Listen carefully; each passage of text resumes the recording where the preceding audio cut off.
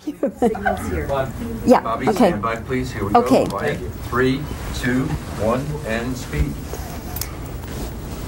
Well, Sly, I always look forward to seeing you. We've had some fun interviews, and Yeah, we have. yeah, and now we're here to talk about Over the Top, which I found to be a very heartwarming story.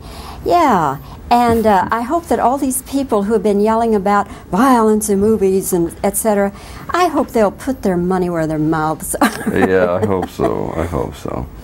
Well, you know, violence in movies, it's unfortunately, they're just, movies are a reflection of society, and I wish there was just less violence in society. So I tend to make movies that have a little bit of a contemporary feel, and I just wish, you know, the world was one big passive ball of happiness, but it isn't. So this movie, of course, if we take Rambo and Rocky, they're pre-sold, aren't they? Really, they are. yes, they are. Yeah. Okay, now this Over the Top, arm wrestling, little boy.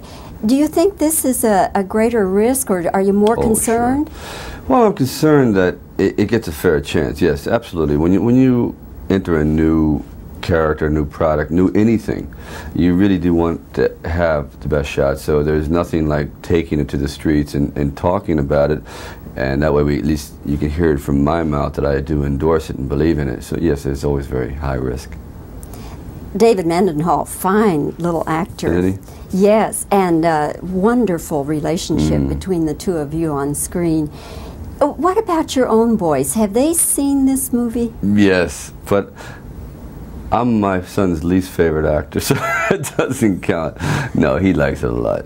He does. He really thinks it's a lot of fun. Plus, he and David were great buddies, and they would hang out on the set constantly. So it was great to take the father and son relationship of having my kid there, and I apply it to David right away, because Sage is definitely a rambunctious child, so, and David is too, so back and forth we had a great time. Yeah, the movie is almost like a love poem to children. Yes, it is. And particularly father-son relationship. Yeah. It becomes very, very difficult. You know, it's so hard for people to make a buck nowadays and survive, and there's stress, and there's the uncertainty of, God, where are we going to go, and automation is taking jobs and this and that, and I think it puts a tremendous strain on the relationship at home, especially father-son. And I think that if fathers were given a second chance to do things over again, they may approach child rearing in a whole different way. So that's what I always gear it towards that. I said, boy, this is great. He gets a second chance to go back and reclaim his lost years with the child. This is that's the whole purpose for the movie. The arm wrestling is just the ends to a means, you know, means to an end, I'm sorry. But the child, God, I say, oh, if I could just do it one more time. And we all say that. Now, this is what this film is all about. So it has a little bit of magic to it. I know there's going to be Cobra 2. Is there going to be Rocky 5? I sure hope so.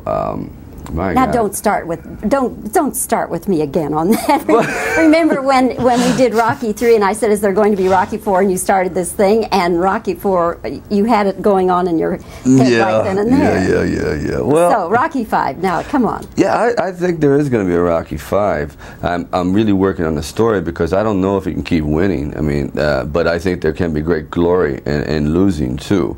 I just saw a fight the other night that kind of got my wheels spinning, an actual fight, which is very valiant, and there's something glorious about it. So there's a possibility. And yes, Cobra has a lot to do. I designed Cobra as being the kind of the ultimate judge and jury, and I like what the character. It's still in its nebulous form, and I think there's a lot to go with it. So I'm happy about that.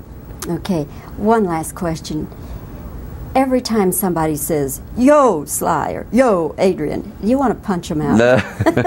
you know, not punch them out, but sometimes I think, where do you get the nerve, you know, in the middle of church, to go, yo, rock, and the priest is up there going, giving the last sacraments, you know. It's just, I think the yo is fine, it's just when they place it. Sometimes it's a little odd, you know, in the middle of a quiet hallway in the library, go, yo, Adrian. Sometimes I think you got to pick your shots. Did you actually write that line, or was it an ad-lib? Oh no, that's it. Because in Philadelphia, the word yo is used all the time instead of hey. There is no hey. It's yo.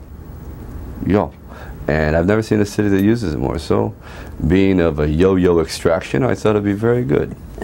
So again, I've enjoyed it very, very much. I hope the picture does well. It deserves to do well. Oh, thank you, I enjoyed Valerie. it a lot. All right. And I like your outfit. Looks great. Thanks. Okay. Here we go. Here we go. Oh.